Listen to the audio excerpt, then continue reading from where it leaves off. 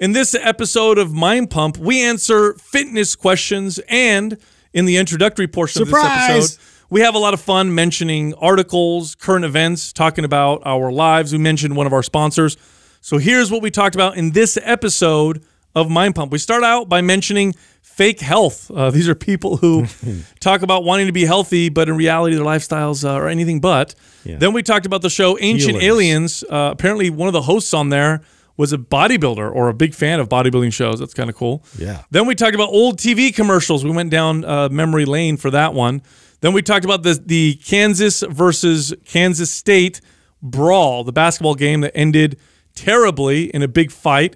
Adam brought up his Vuori sweats and how that's probably why so many women signed up for his boot camp class. Yeah. By the way, Vuori is the maker of amazing athleisure wear.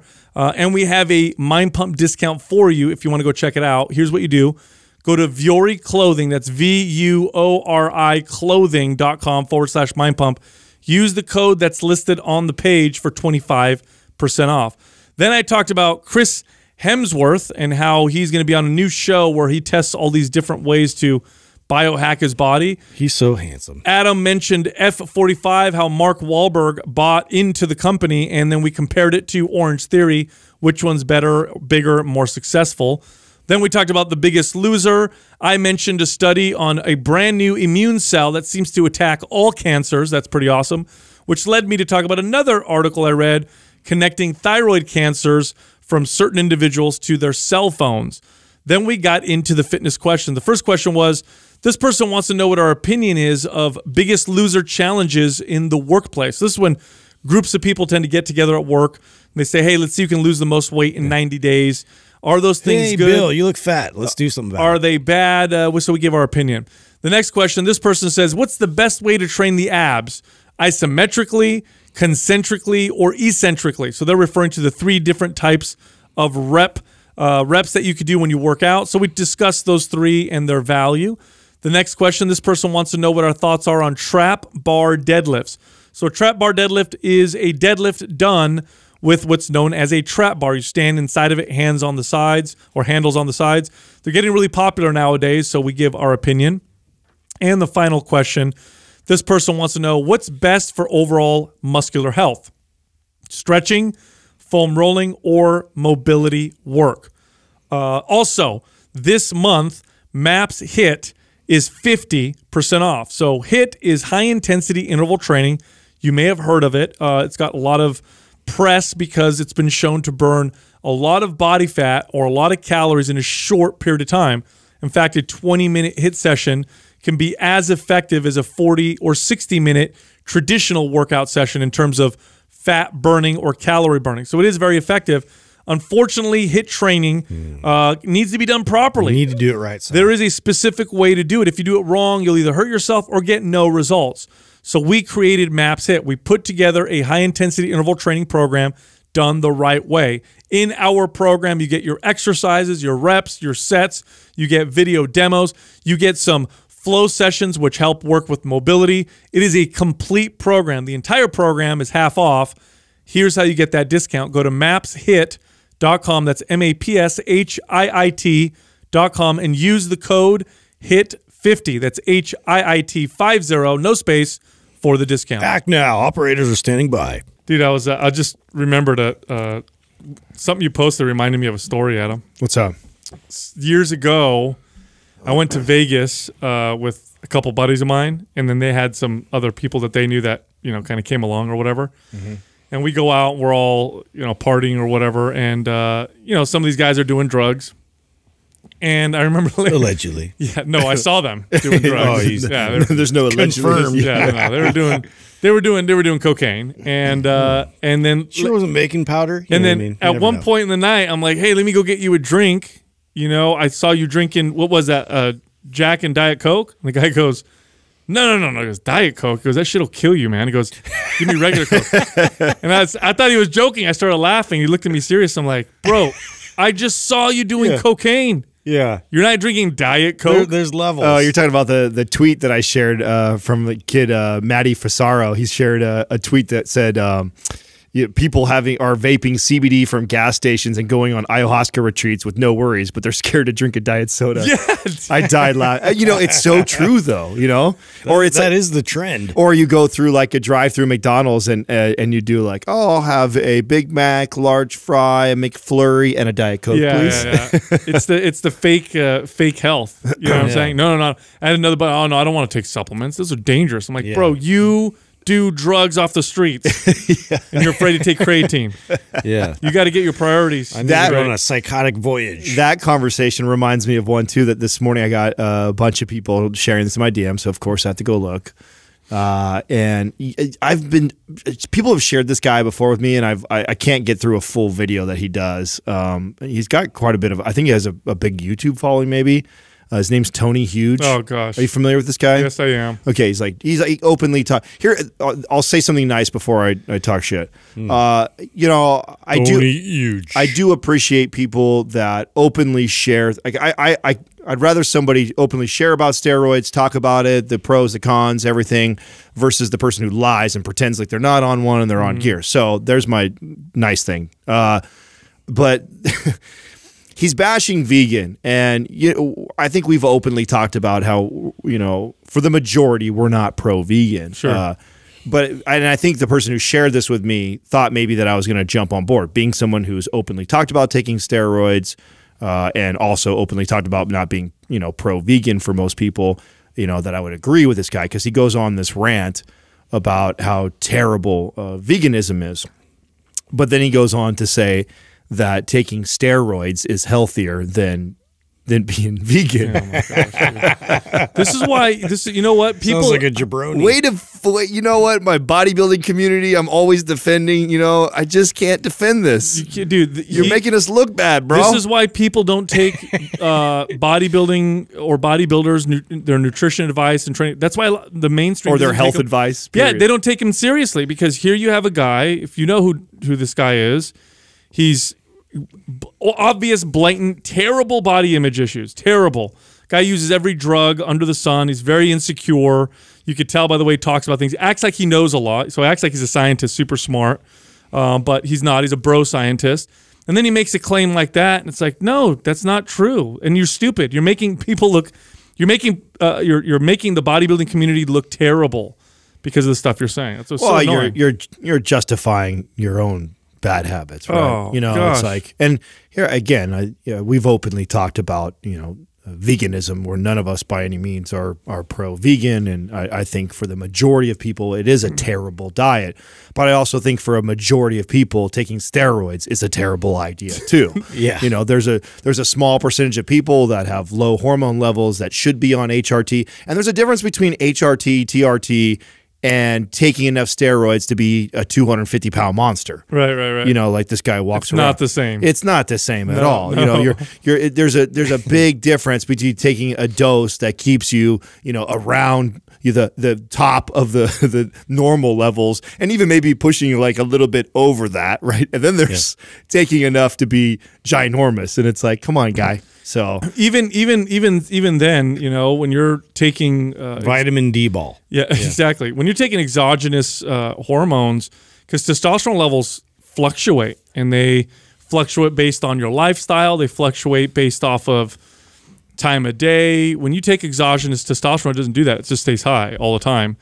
And right, so you blunt your body's natural signals that are trying to tell you, hey, you didn't get very good with sleep last week. Right, Hey, you're not getting enough of this. And there may be this is me speculating, so I have nothing to support this. It's just me, you know, thinking out loud. But I would imagine that there may be a protective effect to your body, lowering its testosterone when you're, depending on the type of behaviors and lifestyle that you have. So if your lifestyle is causing your testosterone levels to drop, let's say you lack sleep, stress, that kind of stuff. Yeah. I wonder if it's a part of a protective mechanism. And if you're keeping testosterone high, dude, it may not be a good I've thought idea. about this too, in terms of like your agitation level. Like, and it's not to say that like roid rage is this crazy thing or anything, but like in terms of like being at a high level of testosterone and then having like little irritants, like you find like louder and louder. Like say you're a new parent or something, and like you're just like in the state of like constant stress you can't leave from. Like I could see that being a problem. I found it was really interesting that Generation Iron shared it too. It's like, I guess though they did the last, what's the guy's name too that they try and say is like the new Arnold or whatever. Oh, I know you're talking the dude from Australian dude. Yeah. They Yeah. made the last video all about him. I guess they lost most credibility for me when they did that. So, but and then they go and they repost something. I don't want to talk too bad about. I mean, he's just a. Well, no, you bring up a good point because there's. Ben Pekulski, good friend of ours. Flex Wheeler has become a good friend of ours, and there's people in the bodybuilding community that I think that are putting out good information and sharing great stories, and that are icons. And I think it's a sport, and I think like any sport, you can play it and do your best to stay as healthy as possible, or understand that you're pushing the body's boundaries. And I really appreciate people that communicate that well. And then there's the other side then. That I think give bodybuilding a really bad rap because I think to the average person who looks at people in that space, they visually, you can clearly see the body image issues. You really can. I mean, if you give you an example, okay, being fit, muscular, lean, most people of the opposite sex would consider that attractive. Okay, show the average female picture of pro bodybuilder and see what they say. And the average woman will say, it's disgusting. It doesn't look good. It's not attractive. Now, bodybuilders aren't training to look attractive, but my point is there's a reason why it doesn't look good to the average person. It's because it's obviously poor health. It's obvious poor health. So those people, when they give health advice, it's hard to listen to them. And oftentimes their advice is like this guy, Tony Huge. Yeah. It's like, wow, you're doing everybody no favors, dude. No. Well, speaking of weird, advice, strange advice, did you know that like one of the main guys on Ancient Aliens, it was a part of the bodybuilding community at one point? What? Not the dude with the hair, is it? Yes, Giorgio, the crazy one with the yeah. I guess like he was like passionate about bodybuilding and like promoted a lot of like it's the Olympia, right? That's the one with So that was the main one that he was like promoting it and like producing it and all that. And so he was like a big fan of bodybuilding. I had no idea. No way. Yeah. Remind me what's Ancient But it Aliens? makes perfect sense. So it's a show where they Is this like a Discovery? What is it? Yeah, it was History on the Channel. Hilarious is on the History Channel, right? Okay. Like something you're like totally not historical, but they throw all kinds of imagery out there from around the world where it's unexplained, like old monuments and things that and they make the like argument, Stonehenge or something. Yeah, exactly. Stonehenge, the pyramids, whatever, like all these different ruins, and they tie it all to like aliens in the past giving us knowledge to build these things and help us out. Yeah. So I'll give you it's like one of my favorite pastimes to go home. Oh, and watch dude, that. Sounds like something to smoke weed. It's and watch. Yes, 100%. It's a stoner show, 100%. Yeah, there's this, like, to give you an example, there was, I don't know where these people were, but there was a society of people, and we have evidence of this, and what they used to do is, when they were babies, they would strap a board to their forehead, to the baby's forehead, in order to elongate and shape skull. the head so that it looked like this. And so then they have pictures of that, and they're like, they were trying to. They were emulating the gods, which were aliens that were telling them how to build these structures, because create societies. Yeah, because we know aliens have long heads. He's just got all these memes out there, like he just can explain everything with just one word: aliens. Yeah. And like another one, like there's these pictures of like these hieroglyphics. And it looks like, from our eyes, it looks like a person riding a helicopter, or it looks like an astronaut. Yeah. So they're like, how did they know that the helicopters would exist? Like, they did it. I think it just made sense. I fucking love it, dude. It's so good. It is seriously like my favorite thing ever to watch. It's so good. You know what else is fun? And it costs $100,000 to produce one of those episodes. Really? What? Yes. Why so much? That's crazy. I guess all the different graphics and like the way they dramatize it, and like maybe they have to buy rights to all the images and videos and stuff they use. Is that a lot though? I don't know how much a normal show would cost to produce. Yeah. I don't know, but I was. It might not be that much because I was like, man, this is some crazy stuff they're putting out there. I love it. So you know what else is fun that I did a few days ago? So when I was a kid, I don't know if you guys did this. When my dad would take me to the, Blockbuster Video, or back then the one around here was called 1 Hour Photo Drive Up. That was the name of the place that had rentals or whatever. Oh God, you remember 1 Hour Photos? Do you remember that? Oh wow. Yeah. So my dad would take me and I'd go hang out with him while he'd pick a movie, and every once in a while I would be able to pick a kid's movie, right? So I must have been 10 or 11 maybe, but every once in a while I'd sneak away and I'd walk down the horror aisle, and I used to look at the boxes of horror movies. I love the imagery of those old movies, those VHS movies, the horror movies. So I went online because I was telling my son about this, and I'm like, dude, back then, that's how you picked movies. Like the imagery on the box sold you. Yeah, that's how you picked a movie. And I said, and I used to love going through the horror aisle because it would scare the crap out of me, but I loved it, and I'd look at all the scary. Dude. So I pulled up old 80s horror, movie imagery. Oh my God, they were terrible. Yeah, they're awful. You get like trees like penetrating people and like crazy stuff. Gory, gory shit. Oh, dude, speaking of the 1 hour thing, like, do you remember like how much of a panic you were in when like you took a picture of your girlfriend or something that was like scantily clad or like naked, and then you'd have somebody else develop your pictures for you? Yeah, like, oh my God, I can't believe we did that back then. Like, you're like, I guess they'll see. They'll get they'll get a nice little show. That's how it worked. Yeah, and how many employees probably saved a double of that 100%, shit? If you worked there, you were some pervert and you kept all that shit. Yeah, dude, for sure you did. I knew a guy that did that. I knew a guy that developed. Man, of course, he developed photos. And of course, you make an extra one, dude. And I asked him, I'm like, do you guys like see? And he goes, of course we do. And I'm like, what kind of pictures do you see? He goes, you have no idea, bro. Naked pictures, like crazy stuff, like, parties. Yeah. He's like, we all see it, put it in your envilope. Talking about blackmail. 80s movies. So that's so funny you brought this up. So this weekend when we were all hanging out, we were talking about so the kids, right? His kids are now my two best friends. They're getting to the place where their kids now watch cartoons or whatever. And you guys know this, having young kids. And I remember this as a kid myself. That when you like something, you will watch that same movie over and over. And I remember as a kid, so it's crazy. I got to be somewhere. I have to be between the ages of, I want to say 5 to 7 when this was. And the movie Rad. I've talked about it before. Yeah. Right? So it's an all-time favorite movie. Send me an angel. Yes. So we were talking about 80s movies and talking about Rad. And so it sent me down the rabbit hole of like looking it all up and like where are they all now. And so the movie is, I think Eddie Fiola is the name of the BMX racer who is the stunt double in that movie. And they're actually launching a company this year, 2020, and it's to remake all those that style of a bike. Oh, sick! No, totally sick, right? Yeah. So, and then I go look. I go the front pegs and everything. Right. Yes. So I go looking up, looking up YouTube videos on him, and up pops this 25th anniversary of Rad. He shows up to a high school for the 25th anniversary of Rad. This dude he's older than we are, so he's in his 50s.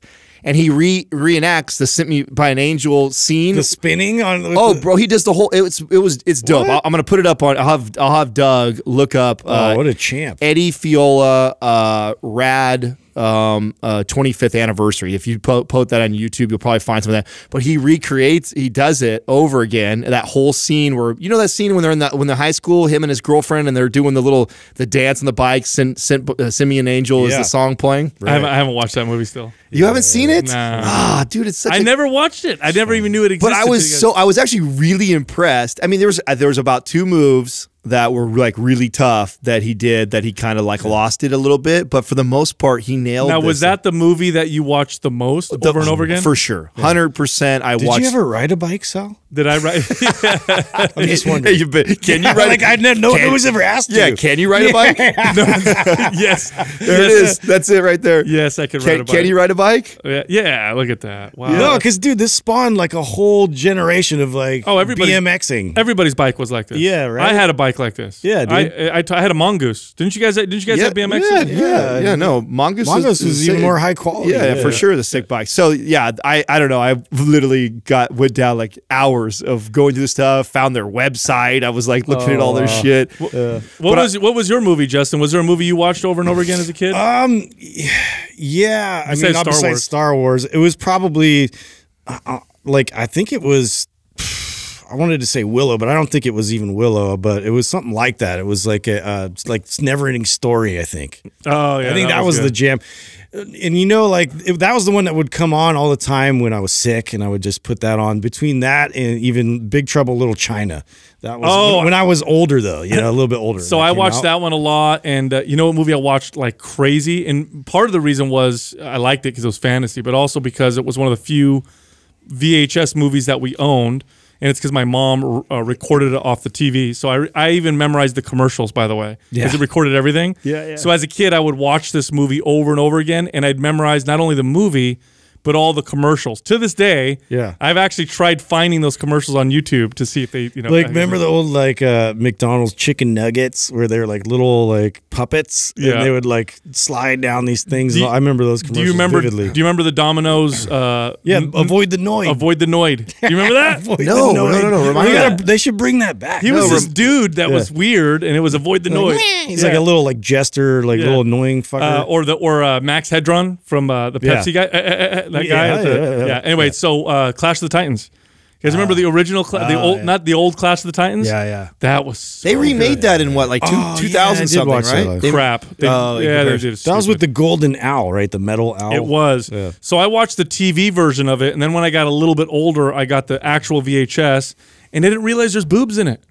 Wow. They didn't show it on the TV. Then I got older and I was like, oh, dang. Dude, 80s movies were amazing for that. Like Porky's and like all these. Just randomly, all of a sudden, it's like naked women. Dude, I do remember this commercial now. The Noid, bro. The Noid. Wow. I had a T-shirt with him on it. Yeah. And I thought it was the coolest shirt ever. Too. Did you really? Yes. You know, you're a nerd just like I am. Of course I am, dude. You know, the skill that you have, which is so funny because my two best friends, Jared and Justin. Justin, my best friend, is just like you, Justin, that has this weird ability that he could take with the name. A commercial like that and he could still do it. He could do he could do the jingle, he could sing the jingle, he can Jingles totally got me. You know, I wonder if it's like a musical thing because they always had music that goes to it, and that you're musically inclined, so is he. So I pay attention. Music to that runs in his anything. family. He's talented. He picked the guitar up just 5-6 years ago and could play it right away. Yeah. And his dad was a big time drummer and in a band. So I wonder if there has something to do with it. There has to be. I mean, you could go all the way back to Ireland, where like one of our distant ancestors, whatever, was like part of like one of the orchestras there, and like was the main violinist. And it like there's a lot in my grandma and my mom and like everybody in my family are really like musical. Yeah. But do you think or because you watch a lot of TV? And I watched a lot of TV. See, I watched a lot of TV though too, and like he'll do the jingle, and I remember the commercial, but not like he does. Like he could sing it to me with the tune and the beat to it. And what I've come to, because I think, okay, if you're the only other person I've ever met that has this same skill, where on the spot you can say, hey, Crest commercial 1984. All right. You know what I'm saying? And then like all of a sudden sing the jingle or whatever. It has to be something with music, right? That has to be why you guys have this ability to do that. I don't know. I mean, music definitely improves memory. That's for sure. I mean, it's one of the that's how we passed information down, was singing through songs. Yeah, right? before we were recording it, it was song. And anytime you sing something, you remember. That's why you learn the ABCs with the song. Till this day, if you say the ABCs, you probably are You're doing the. By the way, did you guys know the tune for the ABCs? The same tune is for is it Little Star? What's that song? Yeah, Twinkle Twinkle. Twinkle. Twinkle. It's the same song. Yep. Just different words. Bro. So just mind the blowing. knowledge is coming out like crazy. Anyway, hey, did you guys see Television? Vision. Oh shit! I know, right? Paul Check. Yeah, did you guys know? That blew my mind. I just figured out today that a cigarette is named a cigarette because it's a small cigar.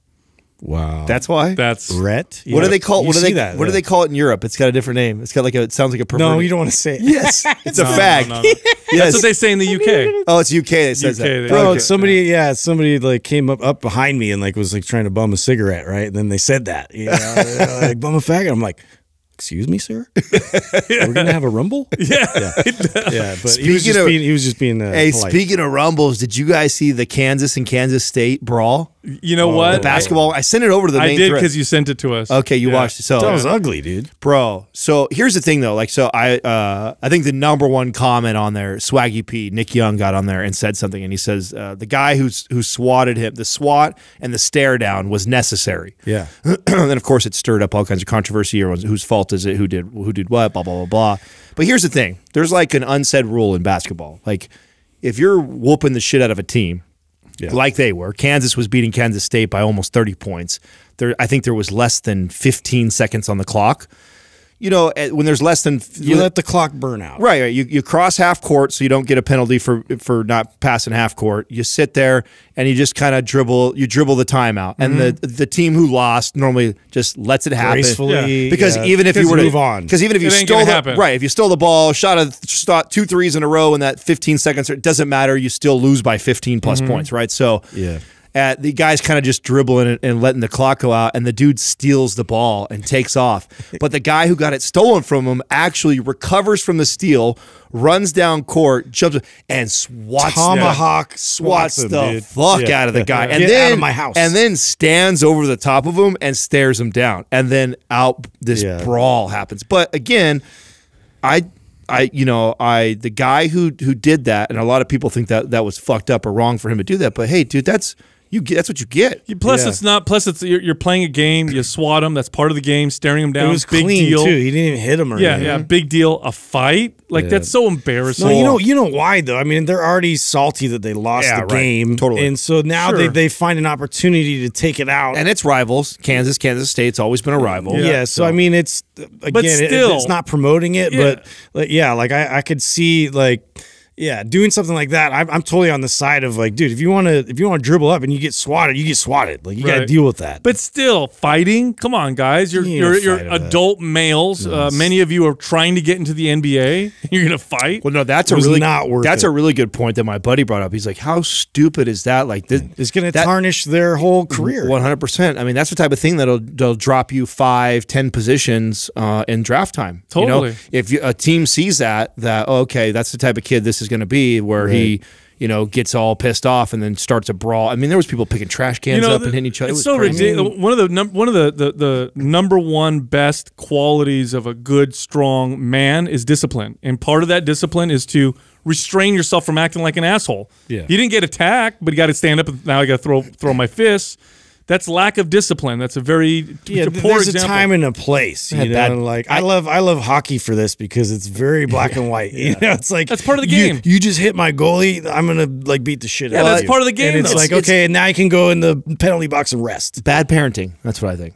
Bad parenting. Yeah. It's bad parenting. That's because as I was taught as a kid. Now mine didn't come from my parents. Mine came from good coaches. There's that when you win in class, dude. When you score, you don't spike the ball. You don't talk sportsmanship. Like there's the way you talk shit is a scoreboard. Like you play to win. You play hard. You play aggressive. But it's honorable. Yeah, it's honorable. Right. And those are actually the old rules of the battlefield. When they would meet each other and fight, there was a level of respect. Yeah. Even today in certain circles, what's that movie I saw, a documentary I watched a long time ago, Knuckle, I think it was called, with the Irish travelers. Yes, I watched part of that. You mentioned that to me. And they fist fight to solve their issues or whatever among their community. But there's a lot of honor around it. Like, you're not allowed to kick, bite.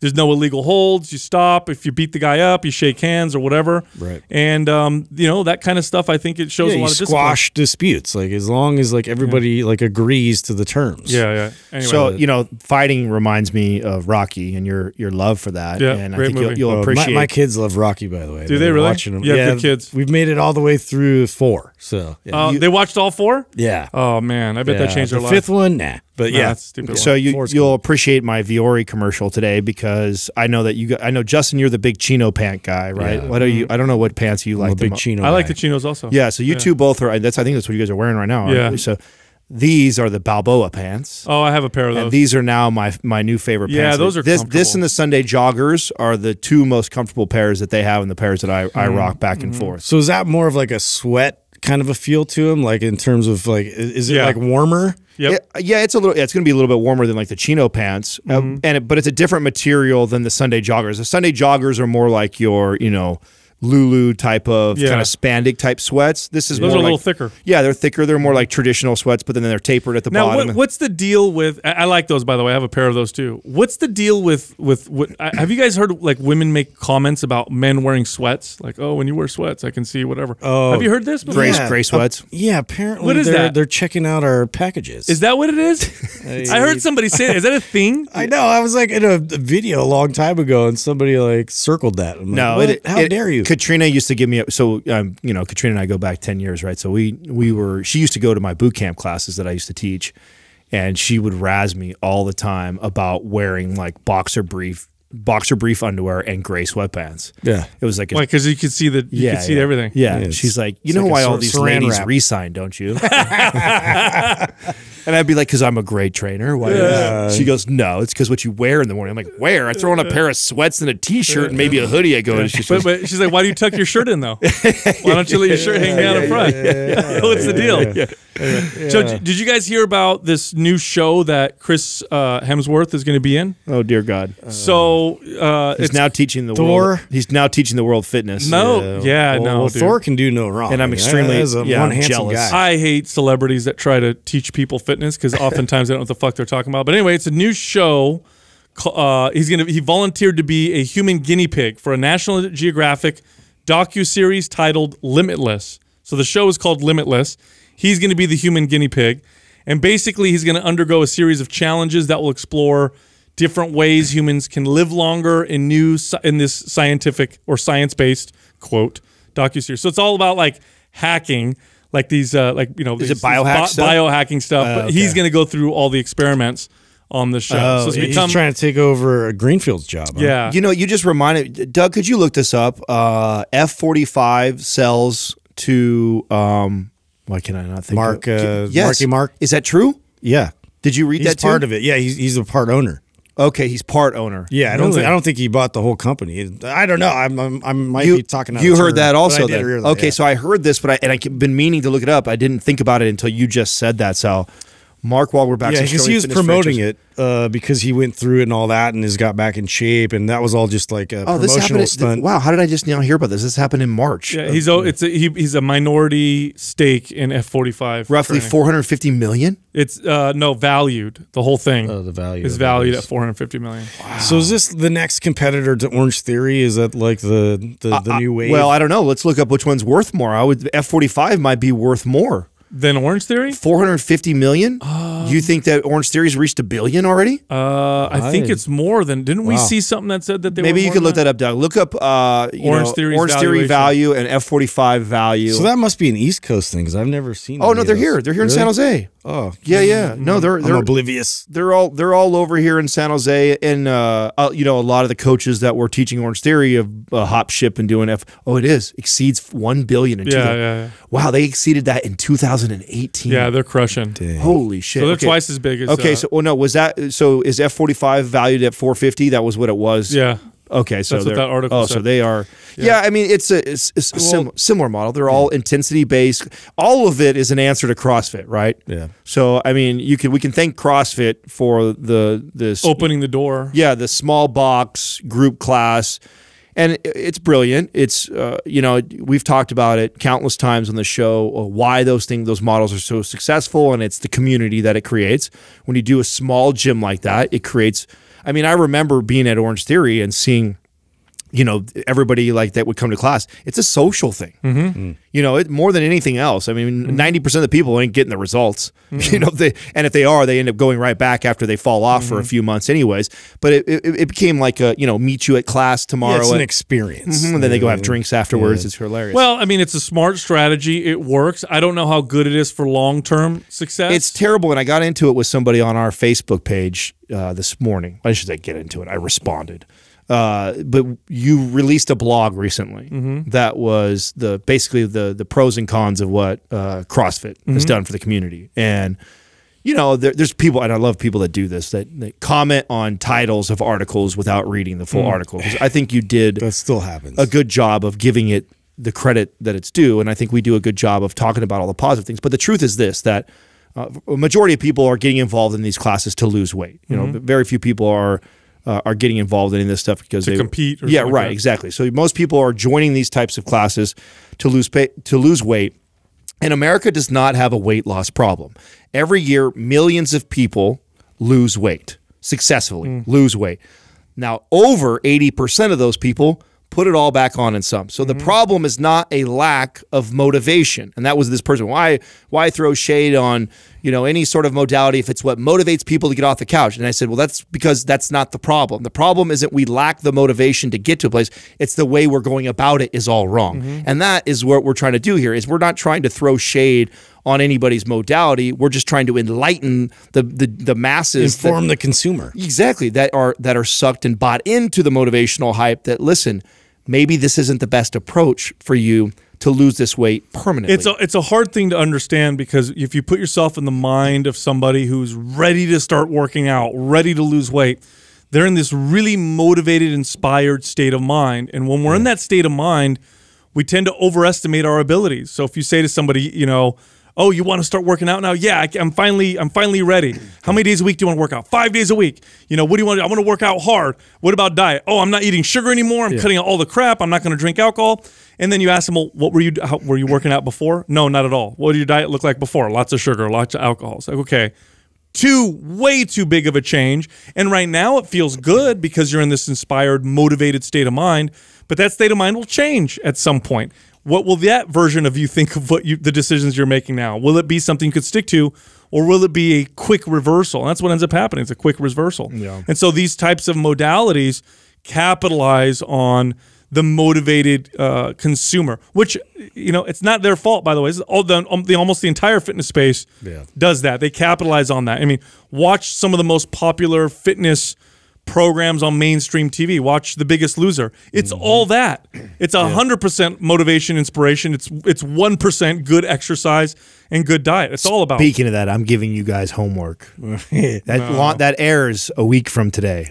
Yay. So that goes live, and we have Steve Cook and Erica Fitlove are both the trainers for that. And we have to watch that for that exact reason, so we can comment on it. I really do want, and I know that we've each probably expressed our disdain for the show, and I think it's important because we've talked about that to discipline ourselves to watch the episodes, and then we could talk about them. And I think it's fitness entertainment. That's it, 100%. I mean, there's millions of people watching that, dude. I know. And it's entertainment, fitness. That's what it is. And so you want me to watch it, huh? I do. I want you to get eye cancer. Is what's going to happen. It's hard, dude. I want you to watch it because I think we should talk about it. I just think that we owe it to the audience to do that and at least express, not just talk shit about it, but express what we see going on. Yeah, and true. So I think it would be good. It starts in a week. Doug, you can hold us accountable. All right, Doug. So maybe we'll watch it. Maybe we'll watch it in here. Yeah, I'm down for that. Yeah. Throw popcorn at the TV. Yeah. Anyway, speaking of cancer. Oh God! Wow. Good. Hey, so nice thing you brought that up. This is a huge discovery that just got made. So scientists just found a new type of killer T cell. So this is an immune cell that seems to target all cancers. All cancers. So they found a cell in the immune system that if it's around cancer, it kills it and doesn't harm any healthy cells.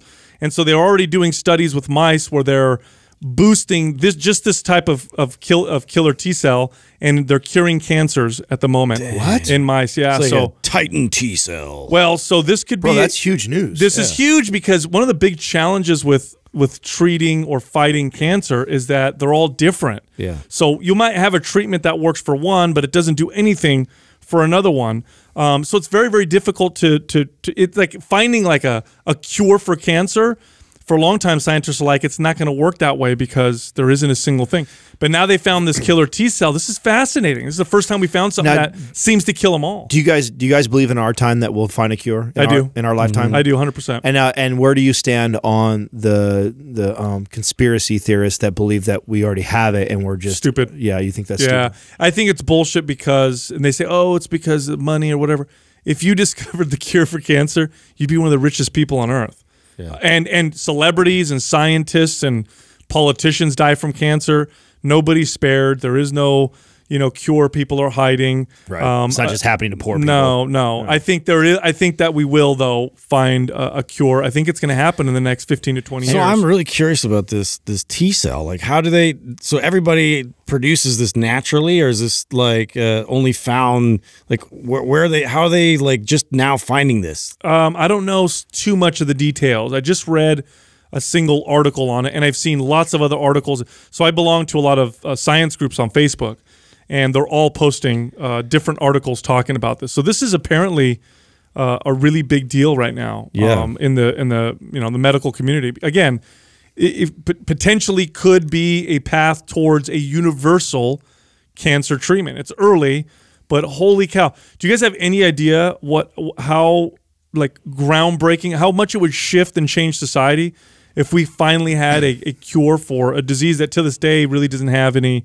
It would be huge. It would be absolutely massive. So it's really exciting. What do you think are some of the unintended consequences that could happen from it negatively? Well, because obviously there's tons of positive, and all of us in this room have been affected by directly, right? Somebody who in our family that I would love to have a cure, but then there's going to be things that happen because of it. What are some of the things that you think? if they're doing something with the immune system, I don't know, maybe they could trigger some kind of autoimmune response. Yeah, it could be overactive. Maybe the person would need repeated treatments because whatever's giving them cancer in the first place wasn't solved. So, maybe they'd get this treatment and then 5 years later have to go back and get this treatment. I don't know. Things tend to adapt and evolve. Maybe it stops working after a certain period of time. But working with the immune system seems to be the best bet because our immune system is pretty damn smart. And if it's your own cells, then it's probably a good thing. And along those lines on cancer, did you guys know that they finally found a link between thyroid cancer and cell phones? Oh shit! Yeah, they did. And now here's the link though. It's not okay. It's not everybody. It's higher. They found that there are higher rates of thyroid cancer among people with certain genetic variations in specific genes. So they're finding that if some people have this gene variant, and if they use a lot of cell phones, their risk of thyroid cancer goes up. And other people probably don't need to worry. Such a correlation thing, though. No, they've connected it. They seem to have connected it. Really? Yeah, they have. Yeah, they said they examined over 900 people in Connecticut and found that those with a certain single nucleotide polymorphisms were significantly more likely to develop cancer in their thyroid. So in terms this is due to the EMF or whatever, like signals. The radiation is probably coming from that. Yeah, I mean, you've seen such a low amount. It is, but over time, and again, if you have this variation in your gene, I think we're not far from the advanced version of like 24andMe, where you can get if you get this whole list of all these genes that you have, potentially formerly known as 23andMe. Right. Yeah. Is it? It's 24. We added one. Is it really 23? Yeah.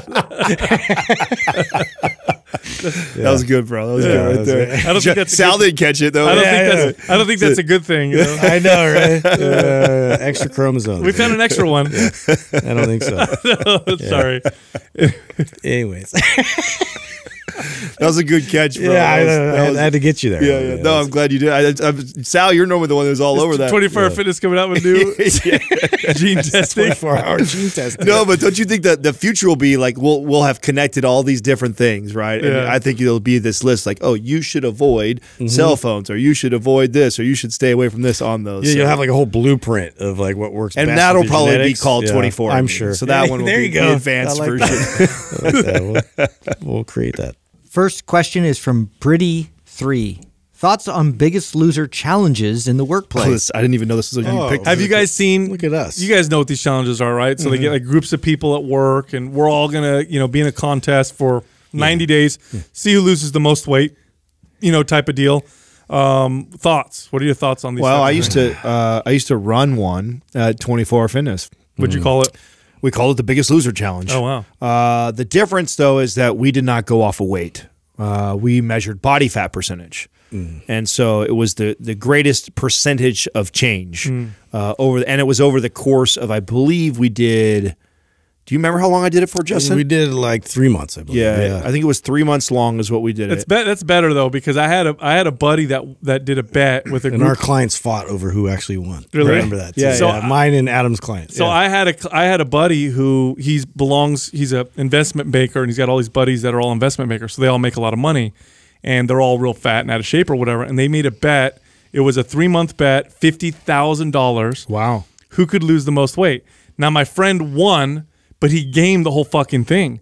When he did the weigh-in, he bulked up for it. He drank soy sauce, was eating salt, Ate like got a himself huge pizza, hella bloated, hella bloated. Then he cut water, fasted, used the sauna. Yeah. So body fat percentage is a smarter way to measure it. No, totally. and that's for that exact. So we mentioned in the intro about Biggest Loser starting next week.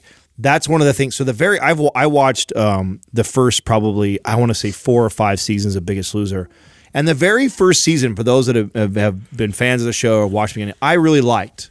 I remember when it came out, and I thought, this is really cool. It was during the time, too, when like reality TV is like exploding and shit like that. And I was like, finally like a positive reality TV. Like the good intention part of it was there in the beginning. Agreed. Yeah. But when there's that much money on the line, it's only a matter of time before enough people catch wind of it and figure out how to game it. How do we dramatize this? How do we make it more interesting? Exactly. And that's exactly what started to happen. Seasons 2, 3, 4, and beyond was the first one was nobody knew what to expect, how you would win, what the competition would really look like. And it was just like, it felt real. And it felt like it was a good, authentic show. But then at seasons that come later on, people find out, oh, yeah, if you get as fat as you can going into the show, sodium load like crazy, water load like crazy, you'll shoot your weight up, 20, 30 pounds, especially for someone who's that overweight. You add somebody who is 300 pounds, you load them on a ton of sodium and carbohydrates and gallons of water heading into that. You can manipulate by like 30 pounds. I want to see, that's one thing I want to pay attention to from watching it, like how they're handling all that, like how they're handling the testing specifically, if it's just going off of weight, like how much of the after effect are they going to show with them now being immersed back in with their family, and like how like are they going to follow them a couple months later? Like they do all that. Yeah, they do. So here's the thing: they don't discuss the water manipulation. Or at least they hadn't in the shows that I'd seen. So they don't discuss that.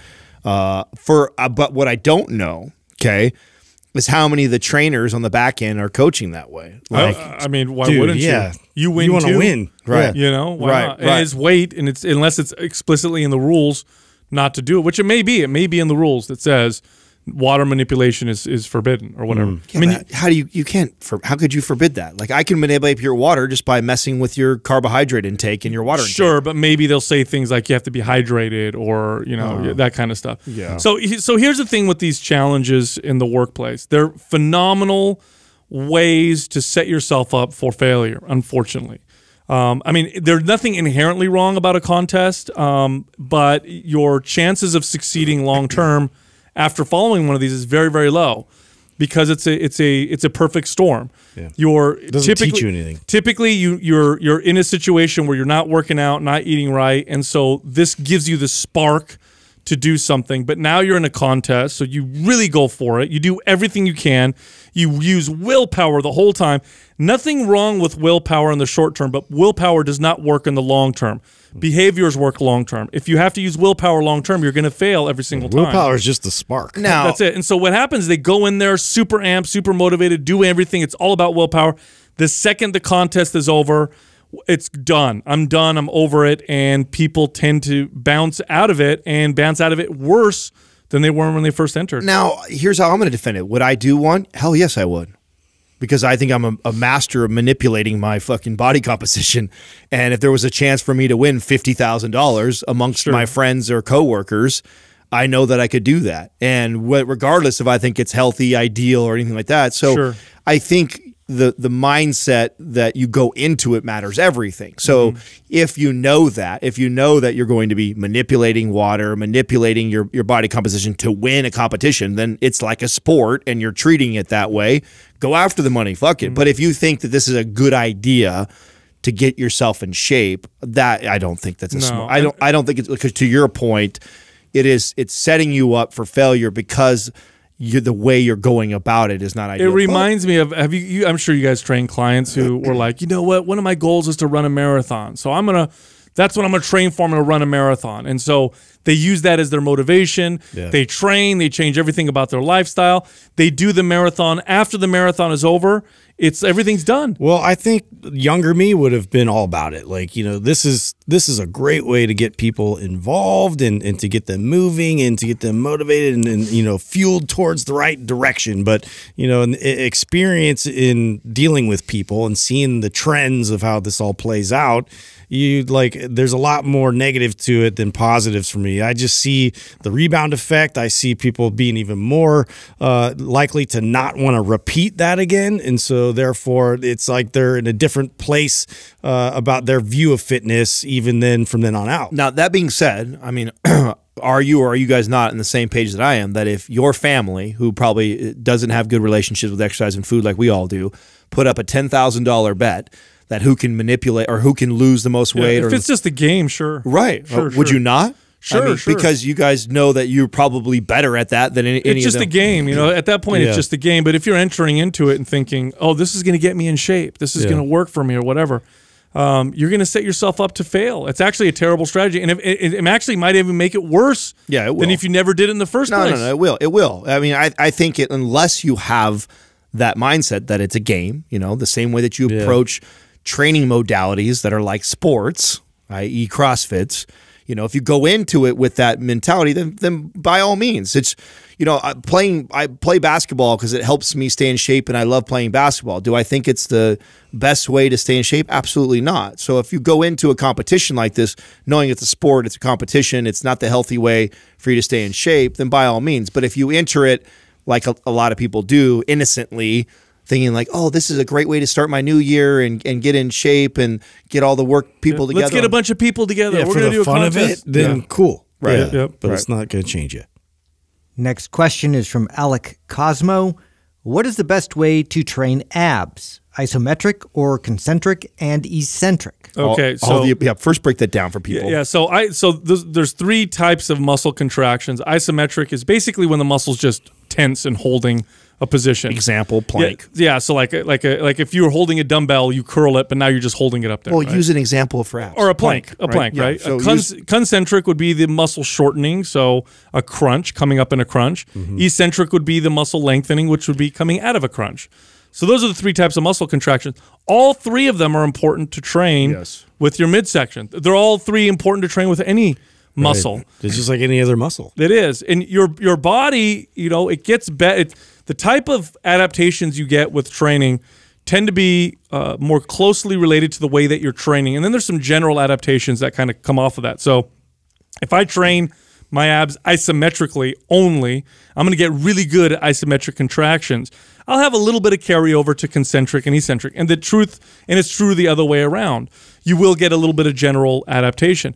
Training all of them will mean you'll get better at all of them. Well, and if you want to see the greatest change, then the one that you do the least amount, you should put emphasis on. So if you're somebody who does lots of planks, and that is your, you know, quote unquote way you train your abs, and you never do crunches, then doing some crunches would be amazing. Or if you're somebody who blasts on crunches and they crunch, and they just let their body fall back all the time, but they're really good at crunches. They can do thousands of them, but they never like slow down the negative and resist it on the way down and focus. Do that. So it's like whatever you're doing the most of, or you gravitate towards the most, then focusing on the other ones are probably the best thing that you could possibly do. Yeah. Now, as far as building the muscles of the abs so that they're more visible, those are going to be your concentric and eccentric reps. That's going to be the full range of motion exercises where the abs are squeezing and then moving out into more of a stretch position.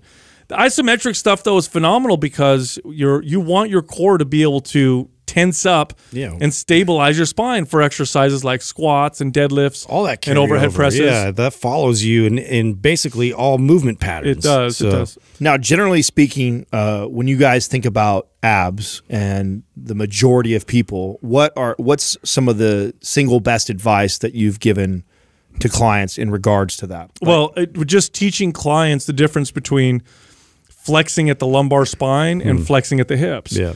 I think when people do a sit-up... The mechanics of it. Yeah, right. I think when people do a sit-up or a leg raise is a real common one. They think if the body folds in half that they'll work in the abs. And the abs, you may feel them even in that position because they may be stabilizing. But really, if you want to work the abs with full range of motion, it doesn't flex the hips at all. It flexes the spine. It takes your pelvis and it rotates it so that your tailbone tucks and you squeeze. It brings your rib cage closer to your pelvis. That's what they do. So like a leg raise, some people will get in a leg raise position and they'll like just bring their legs up and their back is still up against the pad and it's still straight back or whatever. You're not working the abs through a full range of motion. You're working the hip flexors. Yeah, and too, like in terms of rotation, because that's another component that they're responsible for stabilizing, like just having the ability to do both, like rotate with your hips with it, but then also anti-rotate, so your hips stay locked in place, but then your torso is responsible for that rotation. So that's something else that a lot of people just are, going through these things with momentum, and they're letting their body sort of dictate where they're going without having full control. This helps to kind of promote more control and center that with your torso. I love that we all were thinking 3 different things because I think all of them are extremely valuable. I think Sal's is first and foremost. Understanding the mechanics of it is the most important. Like if you don't know how to contract your abs properly, all the other tips are kind of worthless. Justin, I love the idea of rotation and anti-rotation because it's probably one of the most neglected things that people focus on. And when you talk about longevity and safety and advanced age, like talk about one of the most important things to help protect your back is focusing on rotation and anti-rotation. The third thing that I would contribute that I remember giving as advice that even myself neglected was loading and heavy ab work.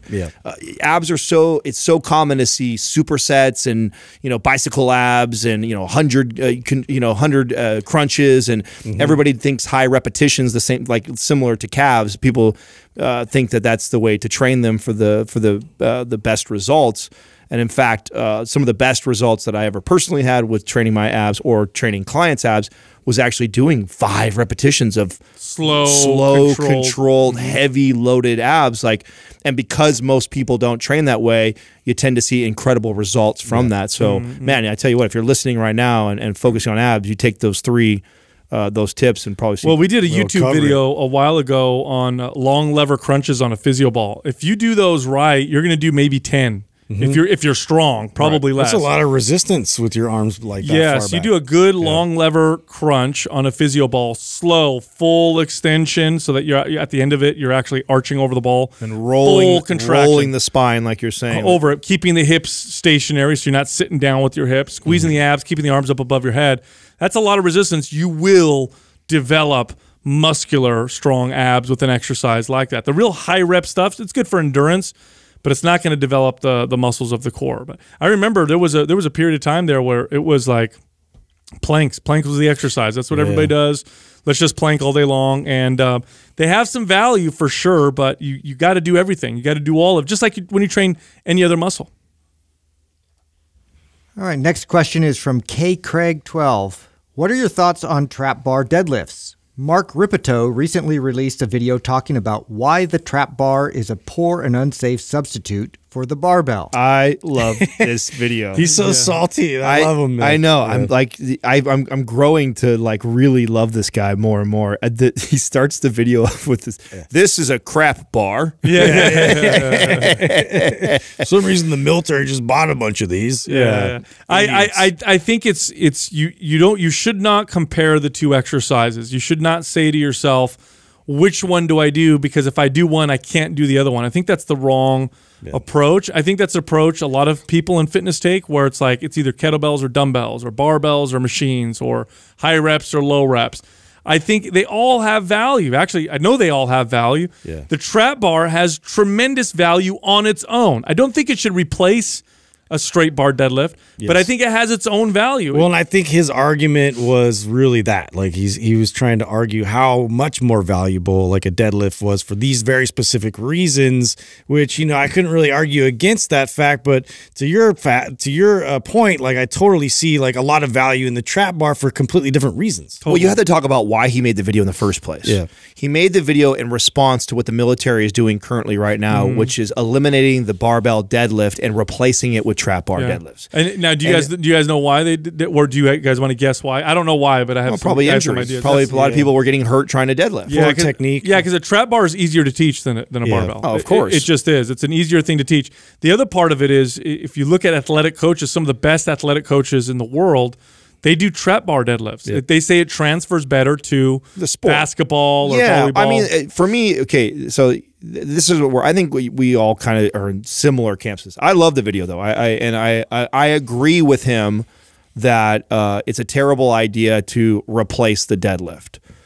Because to your point, Sal, it is. It's a different exercise. It's a different exercise. It has different applications. Both of them have value. But to his point, and I agree with him, that the trap bar deadlift should not replace a conventional barbell deadlift. They're different. I mean, they're completely different. In fact, I think the trap bar deadlift has more similarities to a squat than it has to a deadlift. Right. So it shouldn't even be called a deadlift. It should be more like a trap bar squat. Yeah, and his point with that travel in the sagittal plane, like allowing for a little bit more of that. Like you do see that in a squat, and that's why we have the squat. And so it's like, you know, I get where he's coming from a barbell purist perspective with that, but it does also allow, I mean, it's a different monster. It's something that I'm recruiting, you know, both anterior and posterior like together. So I've done long periods of trap bar deadlifts. When I was searching for that 600-pound deadlift years ago, I avoided the straight bar for a little while because I was overworking my posterior chain. So I picked up a trap bar, and it was similar enough, I thought, to prevent me from losing gains, but allow me to train kind of a similar, it's different, but a similar motion. Here's what I found with it. Well, obviously, I could lift more weight with the trap bar. It's more of a vertical, I guess, lift. My back is a little bit more straight, so I can lift more weight with it. And I noticed that it did strain my lower back less, but I did get a lot of mid-upper back activation. So you load up a trap bar really heavy, and you do some trap bar deadlifts, you still get some really good mid-back activation. And, of course, it works the legs. You get a little bit more quad activation, I noticed, with the trap bar, the straight bar. Now, when I did that and went back to the straight bar, I didn't lose any strength on the straight bar, and then I was able to get my straight bar lifts up to the 600-pound target. I find them extremely valuable. And they're easier to teach, by the way. When you get a client as a trainer, teaching a deadlift can sometimes be very difficult. There's a process to teaching it. And sometimes what I used to do is I wouldn't even go to the straight bar, I'd go to the trap bar, depending on the client, because it was an easier way to train something that was somewhat similar. I also think that this is part of the problem with our space is we get different camps and experts in exercise and strength training, and it turns into this intellectual debate over things that really don't fucking matter for 90% of the population. They really don't. And it's unfortunate that we get here, and we rarely comment on this. I think Rippetoe's got enough street cred, and we thought the video was entertaining. So the person who asked this question, they got us to talk about this. But we actually pass on a lot of these questions where people want us to debate another expert in the field that maybe said something that is counter to what we say, because we've talked about the value of a trap bar before. So I'm sure that's why this person brings this up.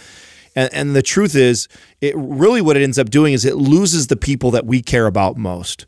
I think the goal of Mind Pump when we first started this was to, educate the people that are trying to get started with health and fitness and learn the proper way to get in shape and to learn the proper way to strength train, the benefits of lifting weights and the things like that. And so this is a community that we're trying to reach the people that are not going to the gym. I don't want to get in an argument with the fitness gurus that have been doing it forever and fight over. You know what ends up happening when you do this? When you debate what's better, trap bar or a straight bar deadlift, then you're drawing a line in the sand, and the listeners or viewers or whoever's watching is going to then think, I need to pick one. Right. I have to pick one. Yeah, and the truth is they both have value. That's right, and that's sad because you're going to lose the value of the other exercise. They both have value. That's the real truth. And by the way, this is a strategy that advertisers have used for years. Pepsi and Coke did this in the 80s. It's how they got everybody to drink Pepsi and Coke and not drink 7-Up and Shasta and all the other drinks. They made people think they had to pick. Politics works this way. I have to pick. There's only two choices, one or the other. When we make this debate over these two exercises, which one's better, which one sucks, then people are just going to think, oh, I side with Mind Pump. They said the trap bar. Yeah. I side with Rippetoe. He says the straight bar. So I'm just going to pick one. And then you miss out on all these amazing benefits of the other exercise. The truth is, they both have value. Yeah, I do appreciate like some of these old dogs though that like stay like they dig their heels into like those like foundational things that like have been time tested like over millennia in any different like culture, like deadlifts, like bench press, like the ones that like have worked like time in and time out, and they want to make sure they keep the purity of it the way that it's taught, why, the reasoning behind it, like everything is like untouched, and I get that, but then something new like the trap bar comes along and it's like they don't want to, like, change is hard. Well, Rippetoe's a very smart dude. I'll tell you what, starting strength was the best workout you could get online before MAPS Anabolic, 100%. You compared his program to all the other bodybuilding routines, and there was a stark difference. I remember first seeing it and going, wow, this looks very simple. Yeah. This looks very basic. Yeah, very simple. Follow it, and you get great results. All these other bodybuilding routines are full of crap. He really made a phenomenal impact. It was his programs that got people to finally say, the average person to say, hey, wait a minute, maybe I should train on these core lifts instead of doing all this other fluff. Maybe I should train my full body, a few times a week instead of doing body part splits. It was him. Well, and there's Justin, I'm with you. I can appreciate purists and the digging the heels in, but I think it's important as experts in the field that you're careful about what you dig your heels in about. Sure. You know what I'm saying? Like what you take a hard stance on of what's good or what's bad. Yeah, because isn't he like anti-mobility too? Oh, he is? Yeah, I'd have to dig into that. I'm not sure about that. Well, but I mean, that wouldn't surprise me. Again, like I said, I appreciate that they exist because they're on a spectrum. Like for me, it's like I can then like kind of make my own decision accordingly. Like I know where he stands on like something else that's going to come out, and it'll present an argument that I'm going to think about. Well, and I also think that we're speaking to different communities. Yeah. I mean, if I side with him if I'm talking to a bunch of people, pure strength, driven people, strength training athletes that want to be strong as fuck, and that's why they follow my channel, and that's what they're interested in. Yeah. And I catch wind that people are stopping doing conventional deadlifts to do trap bar deadlifts because it's fucking easier, and so they're choosing to go that path. I would dig my heels in the same way and say the same thing about the trap bar, but Mind Pump isn't that. Like we're not speaking to just a strength community. We have a plethora of all different types of people that are trying to get into fitness. We have everything from super advanced experts and strength athletes to the total beginner novice person who is clueless about strength training. Right. And the last thing I want to do is to get into these crazy debates. Maybe when we first started, we probably I think entertain some of these conversations because it was good for us to gain some traction. People could hear us intelligently debate or argue points like this. Yeah. But I don't know. I'm very careful about it now because I don't think we pre-screen it now because it's like if it doesn't hold any value to your average person, typically we don't even really want to discuss it. Yeah. Well, and that all being said, look, here's the deal with the trap bar. I think it's got a lot of value. I think we all think that. I think using it in your routine on a semi-regular basis is a good idea. You'll notice gains in your glutes, your hamstrings. You'll get some good trap activation, some good mid-back activation from it. Great for strengthening your grip. Great for athletes. It's great. It's phenomenal for athletes. In fact, I've seen athletes train explosiveness with weights with the trap bar more effectively than other methods, other barbell and dumbbell methods. You look at Max Marzo, you look at Corey Schlesinger, you look at Paul Fabritz, all great friends of ours who are some of the best athletic coaches in the space. All of them utilize the trap bar. Yeah, they have great points for it. Next question is from Big Daddy Bass.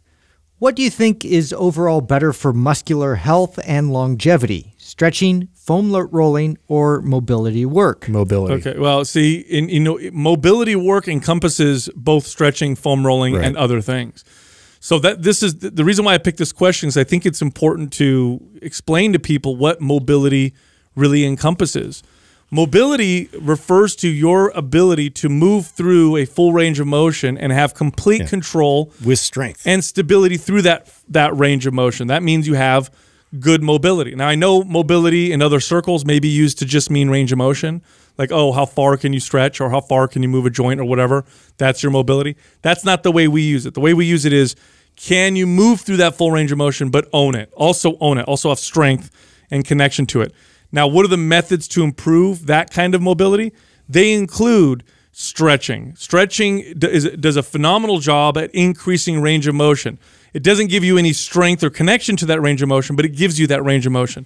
Foam rolling is another great thing that you can use. How does foam rolling work? Well, there's some debate as to how it works exactly, but it does allow people to move better with certain exercises. That way you can strengthen better movement patterns. So if I foam roll before I squat, I may squat better, so therefore I'm going to strengthen better squats because of it. Here's where I'm going to challenge you. One of these three things can live without the others. If you have the proper range of motion and you do one of these three things, you can eliminate the other two. Yeah, well, mobility work includes all of it. What do you mean? Well, if you can do mobility drills like flow sessions like we have in our HIIT program, if you can do those properly and with good form, you may never have to foam roll or stretch. Yeah, sure, totally. Now, if you cannot do some of these mobility drills and you're limited, stretching and foam rolling are tools to help you get there. Totally. Yeah. And this is and I'm very passionate about this because I'm just recently talking to my stepdad's new wife, and she's about to do hip surgery. And one of the things that I'm stressing to her is that you may get the temporary relief after the surgery. In fact, you probably will. You'll probably feel amazing. But you're going to be back into this same place if you don't do the mobility work, if you don't work on your internal and external rotation of the hips, because you're going to keep resting on the joint. Exactly. And I said, but what's great is if you do put the work in to get there and to get these mobile hips, if you just stay up on the mobility drills, you may never have to, static stretch or foam roll ever again. Mm-hmm. And why I'm passionate about this is because I've watched it happen to many clients, and I've experienced it myself, that once I did put all the work in to get that full range of motion up, as long as I did mobility drills that promoted that, the foam rolling and the stretching was... I could totally speak to that in the way I used to train with my clients too. I would have them foam roll before every session. Yep. And I would have them do some dynamic movements and things to kind of, get warmed up before I realized the true value in getting into these mobility drills. It promotes all those things. The movement of it is what it promotes, the strength, the control over it, and really it's about having access. So if I'm in a certain range of motion, I just know that I can muscularly command a way to brace and protect my joint. It depends who you're talking to, right? So if you have good movement patterns, if you can move through full ranges of motion, you can just lift weights with good form. Deep squats and deadlifts and Z presses and rows, and do that really well and work through full ranges of motion. And you'll probably never have to do a lot of the other stuff. Now, those other things are definitely tools. They're tools. If you don't have that kind of mobility, you find you have areas you can work on, you can utilize those tools to help you. You can utilize them. And good mobility work tends to encompass all of it. You're right. A mobility drill encompasses stretching and activation throughout the whole movement. You mentioned the flow drills that we have in MAPS HIIT. Those are supposed to improve mobility. Go through those and tell me you don't feel lots of muscle stretching. What I forgot to mention, so the knots, right? So that's the biggest thing that people want to attribute is it relieves my knots and these things that form these pressure points on my body if I do foam rolling. And you come to realize doing these mobility drills, it relieves that stress. That pain alleviates. It prevents them from getting there in the first place. That's what it does. And you can, if you're incredible at each one of these individually, you still would have to you could be incredible at stretching. Sure. And you do yoga all the time. Sure. But that doesn't necessarily mean that you have mobility, right? You're flexible.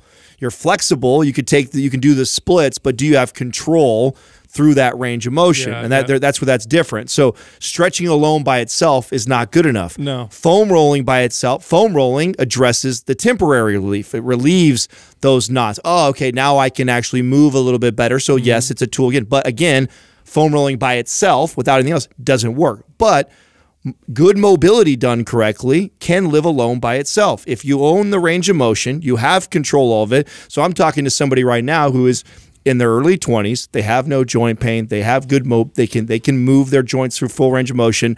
They don't want to waste their time stretching and doing foam roll. Just mobility work. If you do mobility work, or to your point, Sal, doing full range of motion of all these different exercises that challenges each range of motion on every major joint, you will never have to probably stretch or foam roll. No. I mean, again, just having a good range of motion. I mean, reality is having a good range of motion without strength causes instability. It causes instability. It actually is a lack of mobility, at least the way that we're describing. I've worked with clients like this. You know, I've trained a few women who were hyper flexible, They had long ranges of motion. One of them just did lots and lots of static stretching. The other one was just born that way. And they were constantly hurting themselves because they didn't have enough strength and tension to hold things into place. It was loose. Yeah, like I was going through all the research and everything when I was looking at isometric training, and just isometric training in itself has an analgesic effect. So that basically they've proven that it alleviates pain. And again, I think this is just, speaks back to the fact that it just creates more stability in your body. Like it reduces that signal that we need to take care of this. Totally. And with that, go to mindpumpfree.com and download all of our guides and resources. They're all totally free. So if you need help burning body fat, you need nutrition help, exercise help, go on mindpumpfree.com. Check out all of the stuff that we have that can help you. Download the one that you like best. It costs you nothing. You can also find all of us on Instagram. You can find Justin at mindpumpjustin. Adam can be found at mindpumpadam. And you can find me at mindpumpsal.